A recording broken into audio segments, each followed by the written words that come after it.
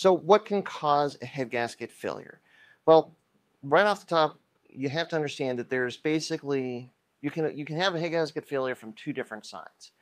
If the car overheats, that can cause the head gasket to fail, but you can also have a circumstance in the engine that causes the head gasket to fail, and then once the head gasket fails, once it's not sealing anymore, then that will cause the car to overheat.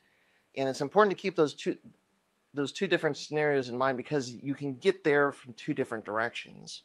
And it's important to understand that because then that gives you a couple of different things to look for. So first and foremost, what can cause a car to overheat? There's a number of things: radiator caps in the wrong place, wrong radiator caps, anything to do with the radiator caps, heck, just a bad radiator cap, that can cause the engine to overheat. Low coolant, like not having enough coolant in the system, and then related to that is if there's air in the cooling system. What can you look out for? What do you want to look out for to make sure that you're not going to have a head gasket issue?